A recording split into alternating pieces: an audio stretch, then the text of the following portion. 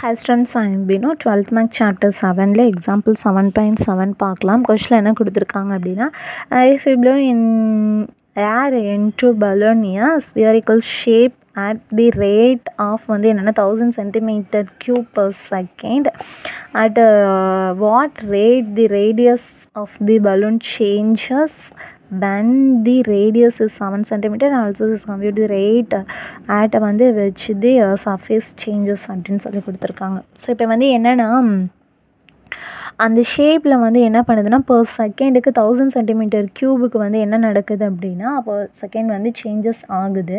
So இப்படி change ஆகும்போது அதோட ரேடியஸ்லேயே நம்மளுக்கு சேஞ்சஸ் வந்து என்ன இருக்குது அப்படின்னு பார்த்தீங்கன்னா 7 சென்டிமீட்டர் இருக்குது. ஸோ ஒரு ஸ்பியர் ஷேப் நம்ம எடுத்துருக்குறோம் அப்படின்னா ஸ்பியர் அப்படிங்கிறது வந்து என்னென்னா சர்க்கிள், அதாவது ஒரு சர்க்கிள் மாதிரி தானே இருக்கும், ஒரு கோலம் அப்படின்னு சொல்லுவோம்.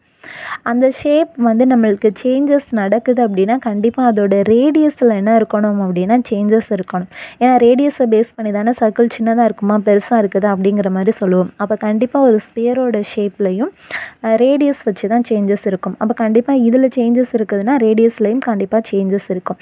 இப்படி சேஞ்சஸ் இருந்துச்சுன்னா அதுக்கான ரேட் ஆஃப் இன்ட்ரெஸ்டோட சேஞ்சஸ் வந்து என்ன, rate of compute the rate of at வந்து which இது சர்ஃபேஸ் ஏரியாவில் என்ன சேஞ்சஸ் இருக்கும், சர்ஃபேஸ் ஏரியாக்கான சேஞ்சஸை வந்து ஃபைண்ட் அவுட் பண்ண சொல்லியிருக்காங்க. சரி, இப்போ நம்மளுக்கு வந்து என்ன கொடுத்துருந்தாங்க அப்படின்னு பார்த்தீங்கன்னா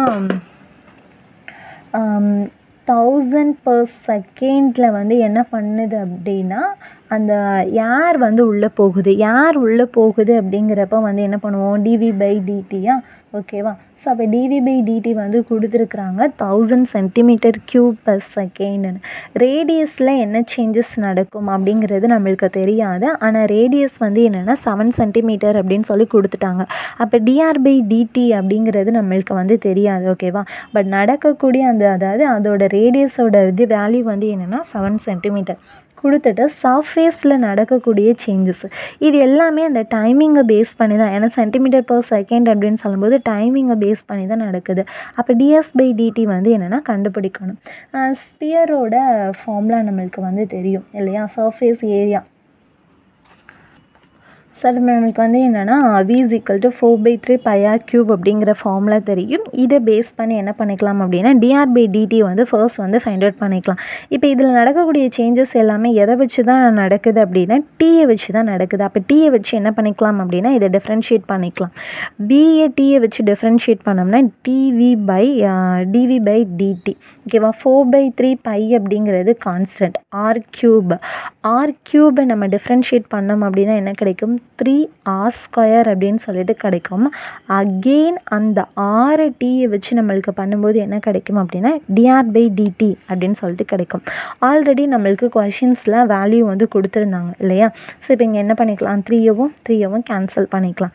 dv/dt என்ன கொடுத்துருந்தாங்க, 1000 அப்படின்னு சொல்லி கொடுத்துருந்தாங்க. 4 π r அப்படிங்கிறது வந்து 7 அப்படின்னு சொல்லி கொடுத்துருந்தாங்களே, அப்போ 7² dr/dt. இப்போ என்ன பண்ணிக்கலாம், dr/dtயை மட்டும் வச்சுட்டு இந்த டேர்மை அந்த சைட் கொண்டு போயிடுவோம். அப்போ 1000/4 π 7² அப்படின்னு சொல்லிட்டு கிடைக்கும். இப்போ இது என்ன பண்ணிக்கலாம் அப்படின்னா பைக்கு பதிலாக 22/7 அப்படின்னு சொல்லி போடுவோம். 7² பதிலாக 7 × 7. இப்போ இது என்ன பண்ணிக்கலாம், நான் சைடில் கூட என்ன பண்ணிக்கிறேன்னா அகெயின் வந்து கேன்சல் பண்ணிக்கிறேன். 22/7 × 7. இப்போ இதில் என்ன பண்ணலாம், 7 கேன்சல் பண்ணிடுவோமா, 2 டேபிளில் பண்ணுவோமா, 2 2s are 5 2s are 10, so 0. Next 1 2 is 2, 2 2s are 4, remaining 1, 5 2s are 10, 1. Again என்ன பண்ணலாம், 2 2 பண்ணலாமா, 11 2s are. அப்போ என்ன கிடைக்கும், 1 2 is 2, 2 2s are 4, 5 2s are 10. இதுக்கு மேலே இதை என்ன பண்ண முடியாதுன்னா சிம்பிளிஃபை பண்ண முடியாது. அப்போ மேலே 125 இருக்குது.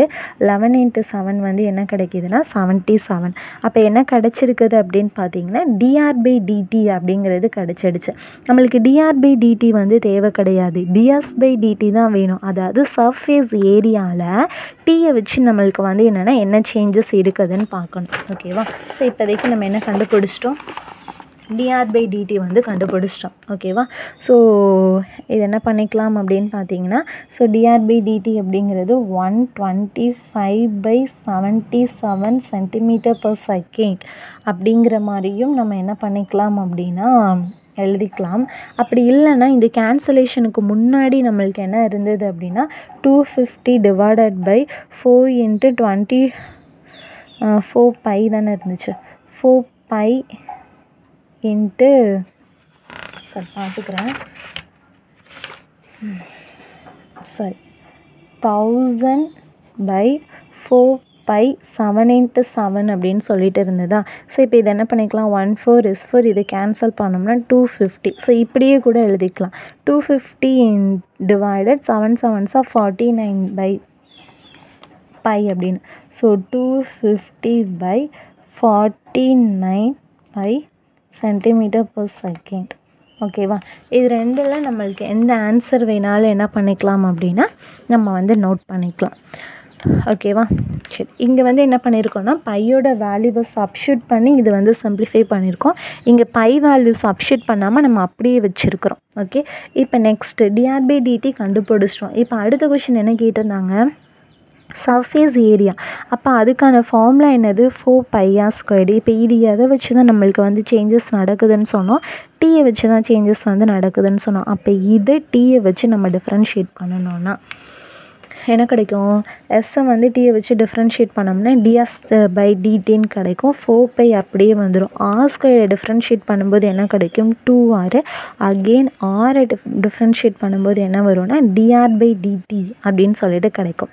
இப்போ நம்மளுக்கு ds/dt தெரியாது, 4 pi 2, r அப்படிங்கிறது 7. ஸோ அது தெரியும். dr/dt அப்படிங்கிறது வந்து என்னதுன்னா 250 divided by என்ன கிடச்சிருக்குது அப்படின்னு பார்த்தீங்கன்னா நம்மளுக்கு வந்து என்னென்னா 49 pi அப்படின்னு சொல்லிட்டு இதை நம்ம சப்ஸ்டிட்யூட் பண்ணியிருக்கிறோம்.